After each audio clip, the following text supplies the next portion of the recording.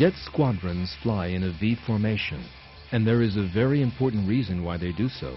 Every plane in the series creates a diagonal slipstream. That means the plane flying behind it meets less air resistance and thus has to expend less energy. That means a 20% energy saving.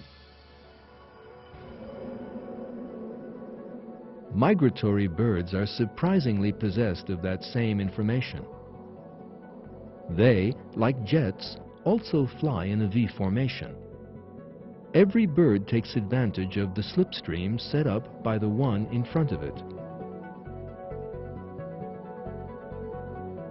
It is tiring to be the one at the head of the formation, and birds take turns in occupying the position. There is a great secret here.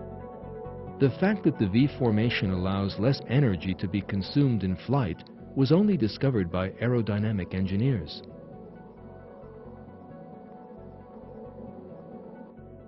How is it that migratory birds also know it? How do they organize themselves in such a conscious manner? How does every bird in the flock know its proper position?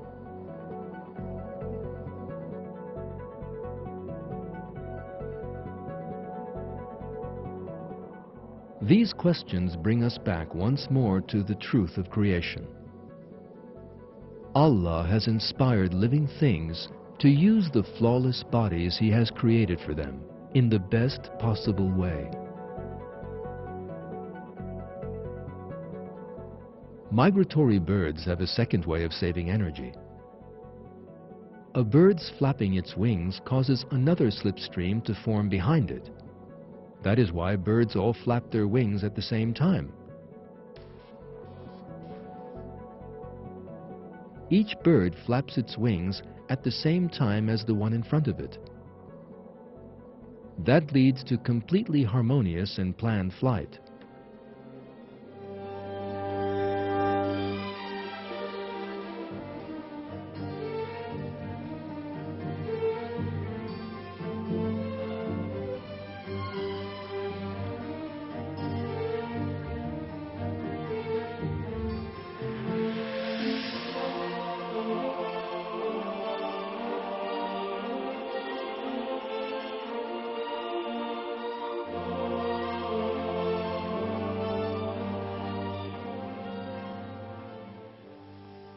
Have they not looked at the birds above them, with wings outspread and folded back? Nothing holds them up but the All-Merciful. He sees all things.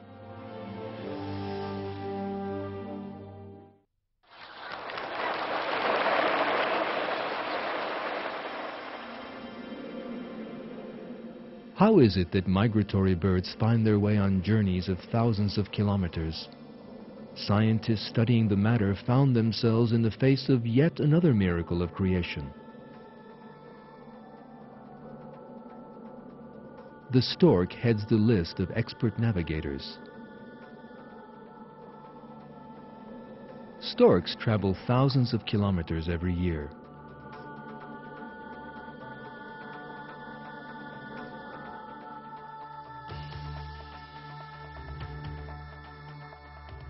Starting from the coast of Africa, they pass over the Mediterranean before reaching Europe.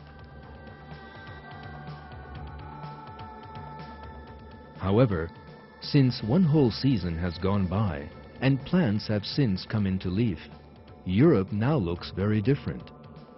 So how do storks find their way on that long journey? Research has shown that storks possess a special system in their bodies which detects the Earth's magnetic field.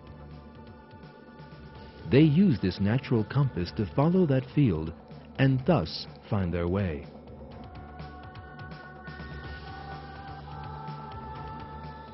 That allows them to complete their journey without getting lost and find where they had nested the previous year.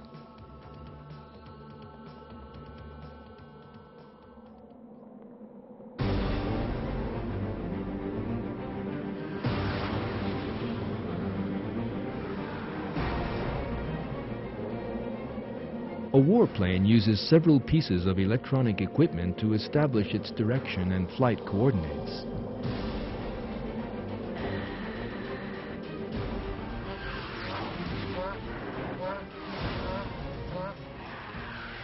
Yet snow geese fly much greater distances and know what direction they are flying in even when surrounded by clouds and using no equipment at all.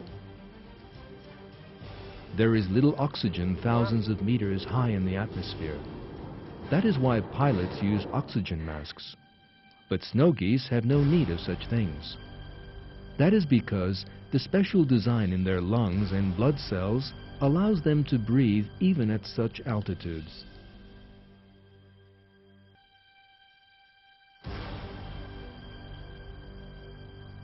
Furthermore, their bodies are created to a special design that protects at temperatures even as low as -55 degrees. The design and technology in their bodies is so perfect that a warplane pilot would give his eye teeth to have them.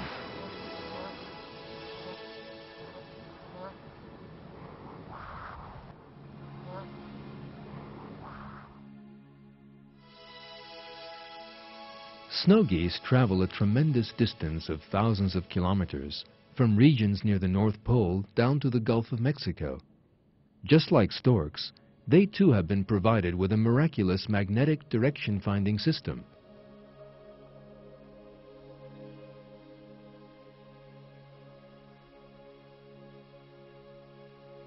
This allows them to use the Earth's magnetic field to navigate.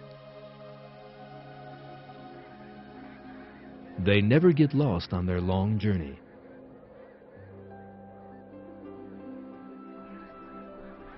So who installed that magnetic direction finder in these birds' bodies? There is no doubt that such a sensitive system cannot be the result of mere coincidence. These features of migratory birds are clear proof that it was Allah who created them.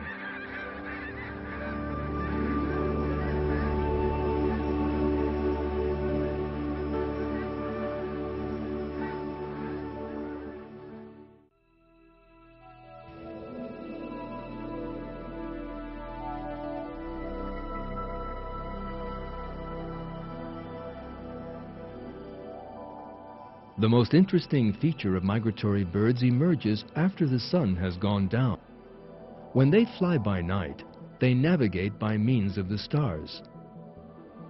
That is very definitely a great marvel, as there are millions of stars in the sky, and it is by no means easy to use them to navigate.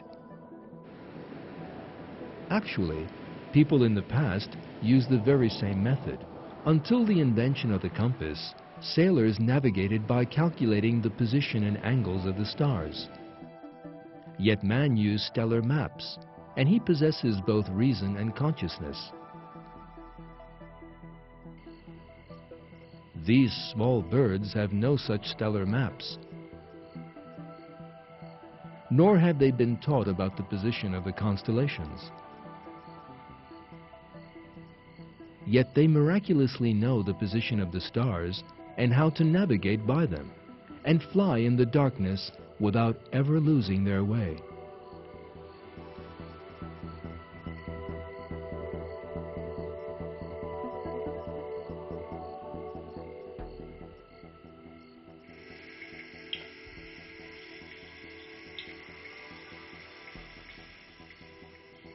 Research has shown that even newly hatched chicks know the position of the stars.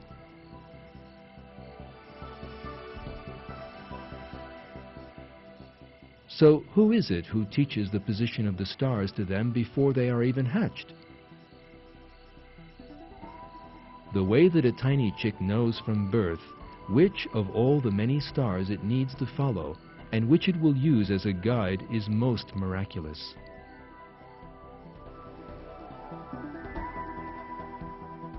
All these things demonstrate that Allah both created birds and inspired their behavior. In fact, Allah reveals the following truth about birds in a verse from the Quran. Do you not see that everyone in the heavens and earth glorifies Allah, as do the birds with their outspread wings? Each one knows its prayer and glorification. Allah knows what they do,